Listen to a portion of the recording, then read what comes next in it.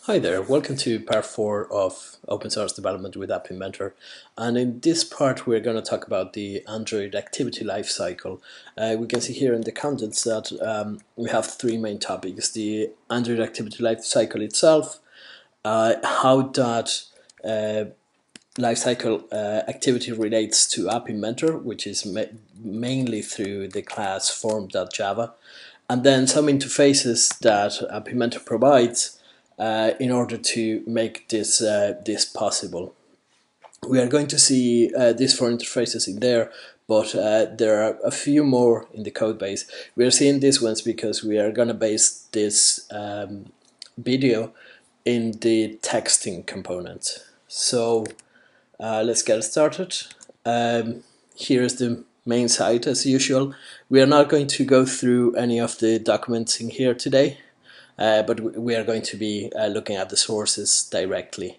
So if you are not very familiar with Android development, you have to go to developer.android.com/training and basically do all the training that is around this in this page, because it's fundamental for any component that you want to make. The components are based on the Android SDK, so all these training materials are going to be very handy. The one that you can't skip is this one, managing the activity lifecycle. Is absolutely paramount that you go through all these stages. We can see it in here. There are basically 4 lessons: starting, pausing and resuming, stopping and restarting, and then recreating. I'm only going to show you how the figure looks. So an activity, when we're talking about an activity, we're basically talking about a screen in the phone. In our case, in App Inventor is going to be an instance of the form class, form.java. We are going to see that in a minute, but this is just pure Android. So an Android activity is going to be created, and it's going to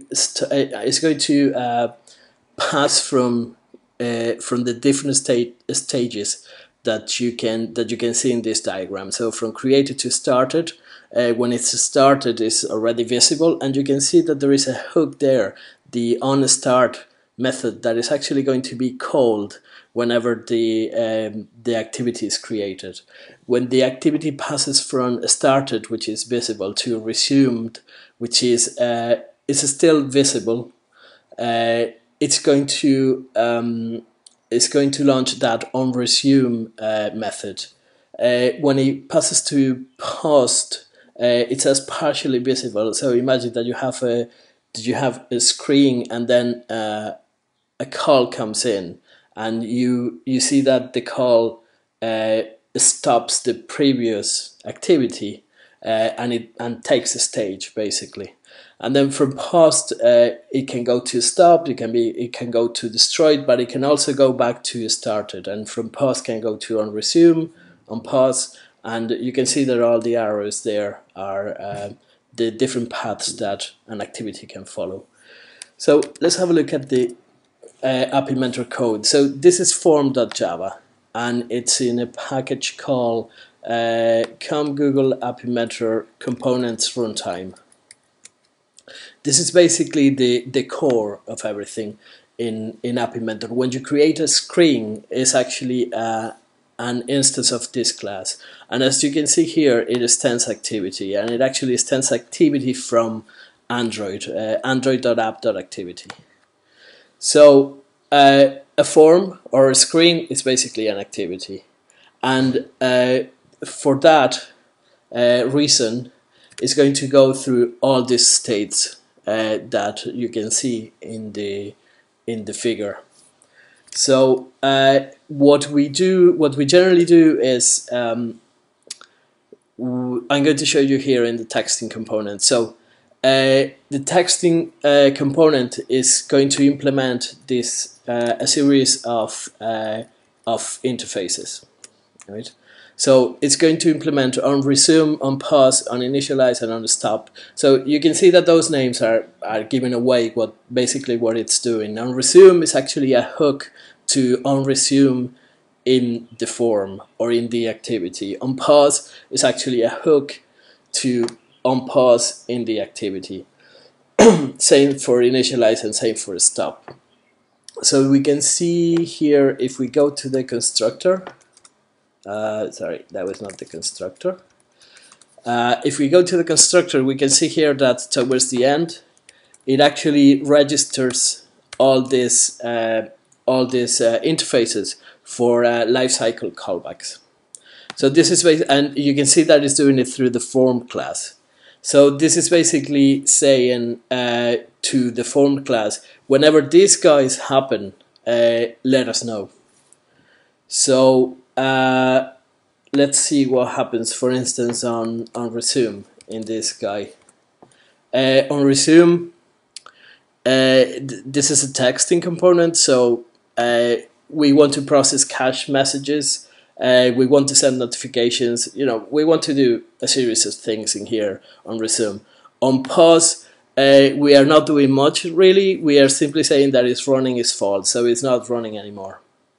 So you can see what that does. That does in here, and in the form class, what we do with